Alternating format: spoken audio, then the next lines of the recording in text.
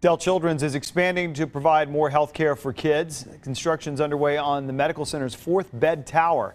The $700 million expansion will be at their Mueller campus in East Austin. The fourth patient tower will add 72 rooms for acute care. It'll also expand Dell Children's neonatal intensive care unit, create a stem cell transplant program, and double the capacity of the cardiac care unit. Dell Children's expects construction to be done by November of next year.